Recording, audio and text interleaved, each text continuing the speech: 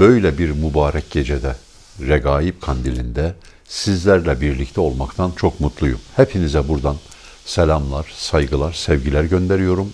Cenab-ı Allah bu güzel kandilimizi, Regaib Kandilimizde etmiş olduğumuz duaları, etmiş olduğumuz ibadet ve zikirleri kabul eylesin inşallah. Bizleri yurt içinden ve yurt dışından izleyen bütün kardeşlerimize bugünün duaları, bugünün zikirleri, bugünün sevapları onlara da gitsin inşallah diyoruz. Artık 3 aylara girdik, mübarek 3 aylar. Recep, Şaban, Ramazan. Tabi bu ayların büyük önemi var. Artık yavaş yavaş Regaib Kandili gibi gecelerde Ramazan'ın yaklaştığına dair işaretler de gelmekte.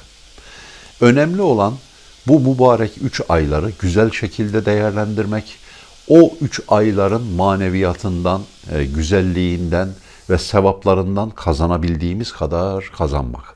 Sevgili dostlar, hepimizin işleri var, güçleri var, dünya meşguliyeti var ama bunun yanında elbette ki bu güzel dinimiz olan İslam, bu mucize kitap olan Kur'an ve alemlere rahmet olarak inmiş olan sallallahu aleyhi ve sellem Peygamberimizin bizlere buyurduğu gibi ibadet yapmak, sabretmek, şükretmek, Hakk'a sığınmak en güzeli. İnsanlık yıllardan beri bir kötülük veya bir güzellik veya bir stres veya bir savaş gibi dünya genelinde birçok olaylar yaşıyor. Önemli olan nefsimize kendimizin aynasında, ibret aynasında bakıp ilk önce kendi hatalarımızı düzeltmek, daha sonra da çevremizde ulaşabildiğimiz kadar insana güzellikleri teşvik etmek, kötü alışkanlıklarını bırakmasını istemek ve güzel bir arkadaş olmak, güzel bir dost olmak, güzel bir akraba olmak, güzel bir kardeş olmak için elimizden gelen her şeyi yapmalıyız. Tabii birçok izleyicimiz Regaib gecesi gibi kandillerde ne dua edelim, nasıl zikredelim diye yine sağ olsunlar mesaj atıyorlar.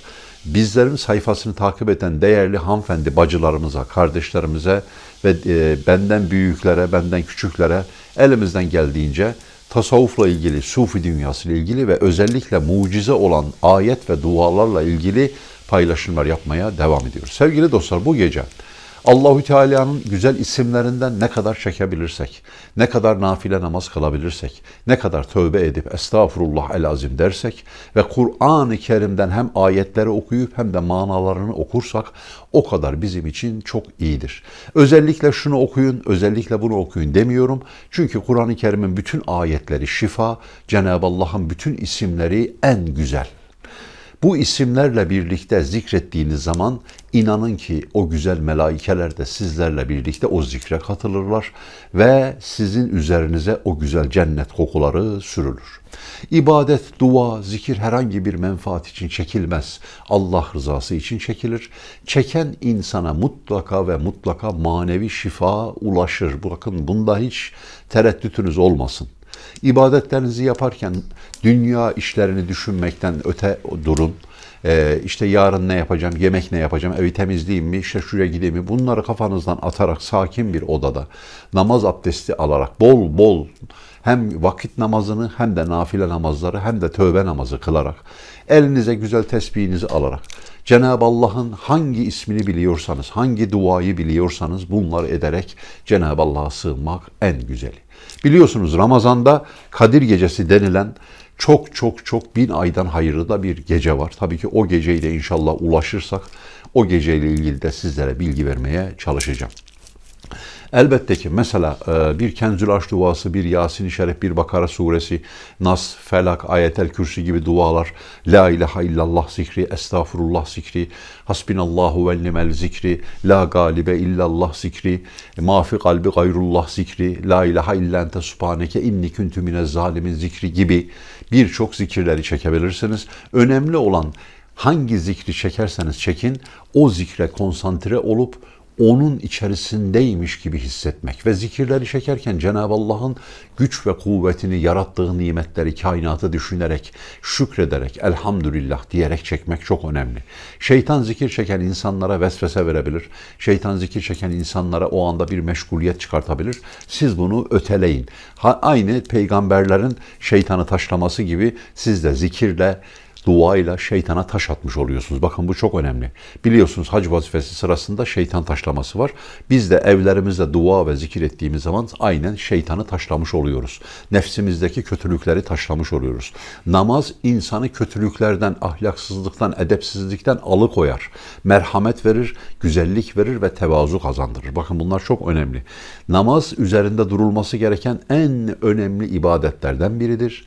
Ve aynı zamanda oruç ibadeti de içerisine riya katılmayan, sadece kul ile Allah'ın arasında onun bildiği bir ibadettir. Oruç insanda büyük bir sıhhat meydana getirir. İnsanın nimetlere kavuşamayan insanların neler çektiğini öğrenmesini gerektirir ve aynı zamanda da verilen nimetlere şükrü öğretir. Sevgili dostlar, hep dua diyorum, hep ayet diyorum, hep zikir diyorum. Bunun sebebi şudur. İnsanın hayatta maneviyat olarak tutunacak bir dal gerekiyor. Sadece yemek, içmek, nefsini tatmin etmek, eğlenmek, gülmek, şu etmek, bu etmek, bunların hepsi gelip geçici. Ama ruhunuzu, gönlünüzü ve kalbinizi ancak maneviyatla tedavi edebilirsiniz. Beni izleyen değerli bacılarıma, hanımefendilere ve kardeşlerime sesleniyorum. Mutlaka Kur'an'daki bu ayeti aklınıza getirin. Kim Allahü Teala'ya sığınırsa kopmaz bir kulpa sarılmıştır elhamdülillah. Paranın verdiği lezzet, nefsin verdiği lezzet, yemenin içmenin verdiği lezzet, eğlencenin verdiği lezzet, dünya hayatının verdiği lezzet gelip geçici. Çünkü bir ömür kadar. Ne yaparsanız yapın, ne kadar para biriktirirseniz, mal, şöhret, ne olursanız olun, istediğiniz kadar güzel olun, istediğiniz kadar nefsinizi tatmin edin, bunları bırakıp gideceğiz. Ve bu nimetler ve vücudumuzdaki emanetlerden dolayı, vücudumuzdaki ilgili olaylardan dolayı, işlediğimiz günahlardan dolayı hesap vereceğiz.